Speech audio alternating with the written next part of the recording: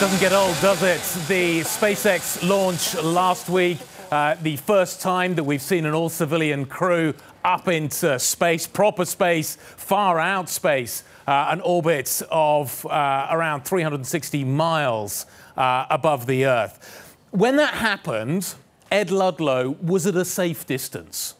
He was a couple of miles away, watching what was going on, nice and safe at that distance. He's joined now by a man who was a little closer to the action. Just a little.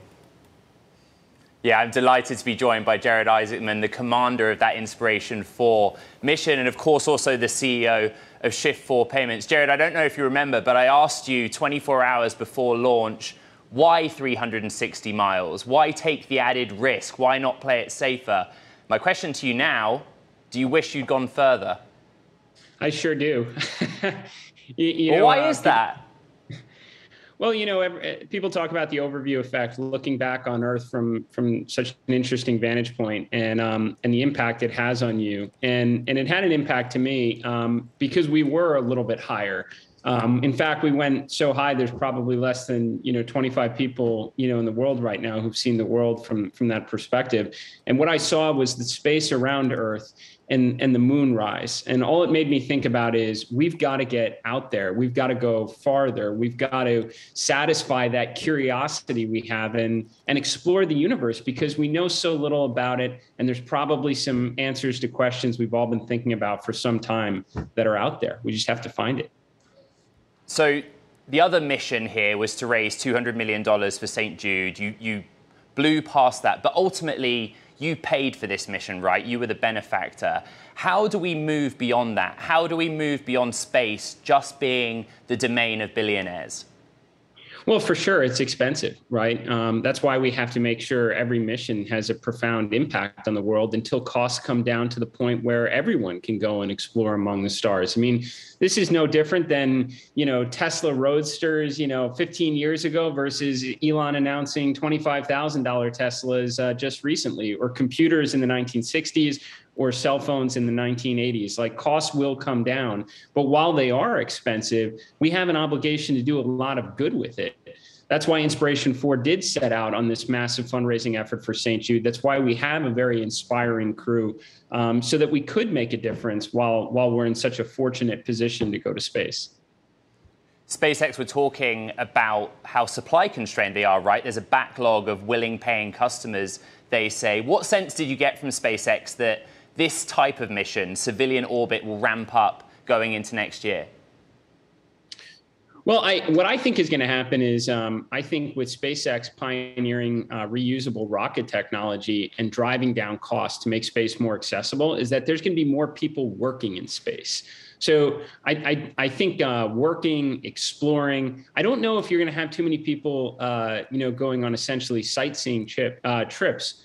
But I do think as it costs less and less to put mass in orbit, we're going to be creating infrastructure in space, and people are going to be working there.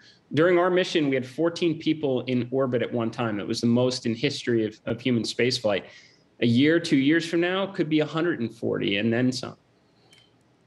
So you guys were having a nice time up there, of course. You had some excellent views, but you were also conducting scientific experiments, other kinds of study on the human body, human physiology. Were those tests real? I mean, did they give any real meaningful data to SpaceX or to NASA or anyone else? Oh, for sure. I mean, NASA was listening in on all of our communication loops. There was a NASA WB-57 high altitude research plane filming us as we re-entered. I mean, this was only the third time a Dragon capsule has re-entered the atmosphere since this program began, since the space shuttle retired, or at least a Crew Dragon. There's still an awful lot to learn. In terms of on orbit, we were at an altitude subjecting us to a radiation profile that we haven't studied since the Apollo program. I mean, it's way higher than the space station, which is shielded from our atmosphere to some extent. So if we're going to go to the moon and Mars and beyond, we got a lot to learn. I mean, we had the equivalent of a chest CT scan on orbit for 3 days. Well, imagine going to Mars over a 6-month duration and back. That's hundreds of CT scans. That'll kill you if we don't learn how to deal with it. So we were doing all sorts of research and science experiments over those 3 days. And the data is now with the labs. I'm really looking forward to the results. Jared, I have to ask you about cryptocurrencies, given what we're seeing in the market. The first minted digital NFT track up in space. Shift4 Payments has said it's going to invest and partner more actively in cryptocurrencies. Where do you stand on cryptocurrencies as a currency in transactions, things of that nature?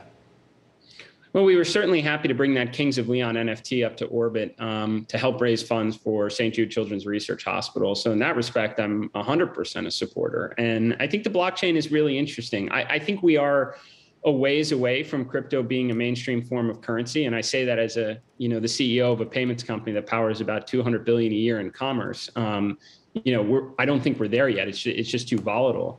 But we're not ignoring it either. So we are making investments in it to make sure that, consumers are able to do business with our merchants, the way they like. And that's probably going to be in alternative payment methods like crypto in the future. Jared, in one word, will you go back up into space? It's got to be more than a word, but I would say if there's a mission that can have a real meaningful impact on the world, then I'd be there.